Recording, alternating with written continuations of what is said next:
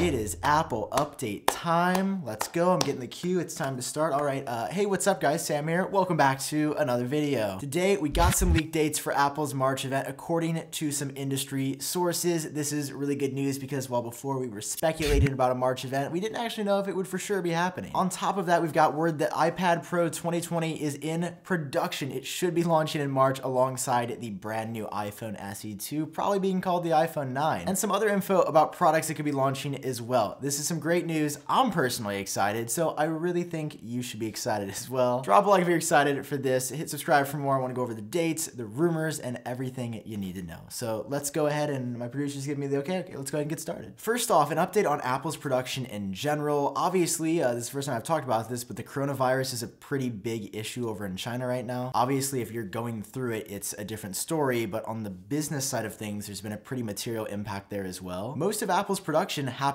in China, and because so many factories have been shut down, Apple actually today had to take a pretty drastic move. A couple weeks back, they issued guidance for the quarter telling investors how much, give or take a few billion, they expect to make, and apparently they're not going to be making as much because this is a bigger issue than Apple anticipated. In the short term, they actually go so far as to say iPhone supply worldwide is going to be constrained, meaning that even though the iPhone 11 Pro or even like the iPhone 8 that's been out for a long time, they might not be as easy to get and they might sell out in some places just because supply is constrained because so many factories were shut down. They go on to say this is obviously only going to be short term, so don't think that like in a couple of months you still won't be able to get your hands on an iPhone 11, but Apple doing this is unprecedented. They've only done this like one other time before, and it was when they were having a hard time selling iPhones in China like a year ago, and then we had the whole like Apple is doomed sentiment. This is not the case now, but short-term production is affected. And I don't say this to like totally overshadow the people whose lives are directly affected by the coronavirus. I'm not trying to sound like that at all. Obviously, it's very serious. Definitely like best wishes if you're going through that right now, but I wanted to cover sort of like the Apple side of the outbreak. Now, it's unclear as to whether or not this is directly related or possibly correlated in some way to the coronavirus outbreak, but I made a video a couple days back about AirPods 3 talking about how the upgrade is not going to be substantial, but that it could possibly be coming somewhat soon. I also mentioned in that video that AirPods Pro Lite were referenced for the first time. Well, DigiTimes has actually followed up with another report about AirPods Pro Lite today, and it gets a bit confusing. While still sticking to the AirPods Pro Lite naming scheme, which again, I and many others believe are just the next generation version of standard AirPods, they were apparently planned for a Q2 production and release date. But now it doesn't seem like that's going to be happening anymore, as they've been pushed back to sometime later in 2020. Perhaps most perplexing though is the fact that DigiTimes also says that these AirPod Pro Lite headphones will be an entry-level version of AirPods Pro, not saying that they're going to be the AirPods 3, not a new version of standard AirPods, but doubling down on the fact that these will be a variant of the Pro of some kind. I'm sure you can hear the confusion in my voice here because I feel like a version of in-ear AirPods without Pro features. I don't know if there's a place for that, but perhaps Apple is working on some mid-tier variant between normal AirPods and AirPods Pro, and this is the first we're hearing. So I just wanted to update you on that, which is really disappointing. I know AirPods 2 came out in March of 2020, and I was hoping maybe as a surprise, Apple would sneak in a black version or a new version of any kind for standard AirPods at the March event. But hearing this, it's not exactly looking too good. That being said, Apple products are still expected to be just around the corner, and both the iPhone 9 and iPad Pro 2020 are said to be in production now. We'd already heard that the iPhone 9 was coming around the March timeframe and that it would not be delayed significantly, and we know it was said to be in production. But today we got a fresh report from DigiTimes talking about the 2020 iPad Pro. And I will say, even though it is going to be updated in just a couple of weeks at Apple's March event, you may still want to hold off on buying one. Here's apparently how the upgrade cycle this year is going to work. There will be a new model with a triple camera setup and some new augmented reality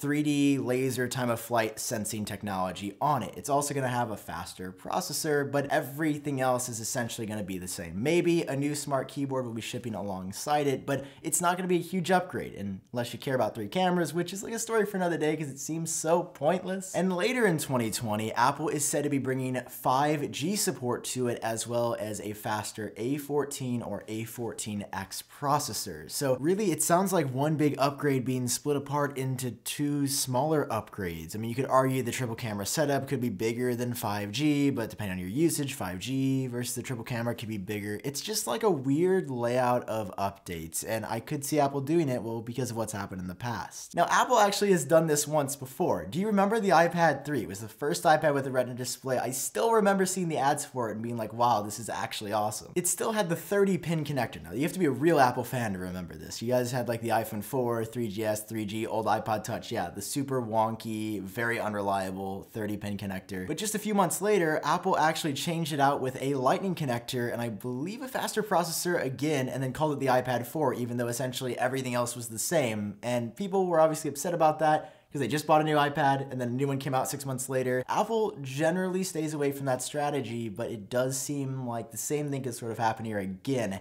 just because the 5G technology isn't ready now, but the main iPad Pro upgrade is ready now, but some bigger stuff is coming later down the road. It is important to note though that while the iPad Pro will be available quite soon, the production ramp up is said to be slow due to Apple's global production issues right now. So it'll be available like as planned initially, but the quantity and the ease of getting to that product may be a bit more challenging than any other year. So let me know your thoughts on this down below. Are you gonna be picking up the new iPad Pro? Is it the update, the triple camera setup, and the faster processor right now worth it for you? Let me know down below. For me though, the most exciting bit of news was actual material dates for not only when the iPhone 9 is releasing it to everybody, but also when Apple is said to be holding the March event. Now, traditionally, they've always held it in the middle to the later half of March, and this year they're said to be following that same trend. According to iPhone Ticker, which is an Apple news blog based out of Germany, they have some inside sources that have told them that Apple will be for sure holding an event in the later half of March, with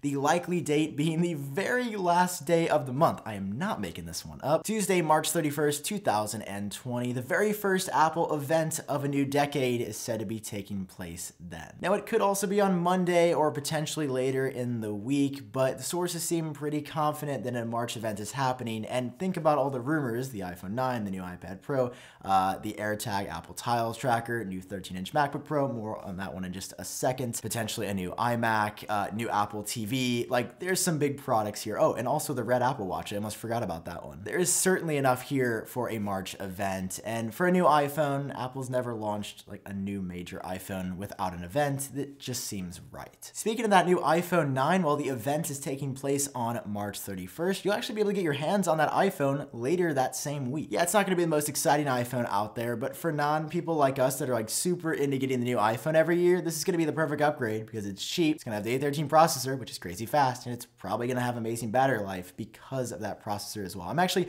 most interested to see the battery life on this phone because the A13 has done wonders on both the iPhone 11 and 11 Pro series. The same site is claiming Friday, April 3rd, 2020 is going to be when you get your hands on this lower cost iPhone, which, by the way, great news here. We were hearing $399 is speculative, like that would make sense. It was what the original low cost iPhone SE came in at, and now Fast Company with a very, very good track record is coming in telling us that $399 is what they've been hearing as well. So $400 for an A13 processor. Yes, outdated screen, 4.7-inch LCD. Yeah, it's got a Touch ID sensor and no Face ID, 3 GB of RAM, and it's gonna probably, be the phone for most people that don't want to spend a lot of money. I still think the iPhone 11 is the best phone for most people, but for $300 less than the iPhone 11, you're getting the same processor for $300 less. That's a really good deal right there. I mentioned that Apple will be also upgrading the 13-inch MacBook Pro earlier, and while it's likely at this event, we still don't know for sure, although some harder leaks surfaced on Twitter the other day. The same user who discovered a certain graphics card that Apple was testing before the 16-inch MacBook Pro was announced that eventually ended up happening has also found some new details that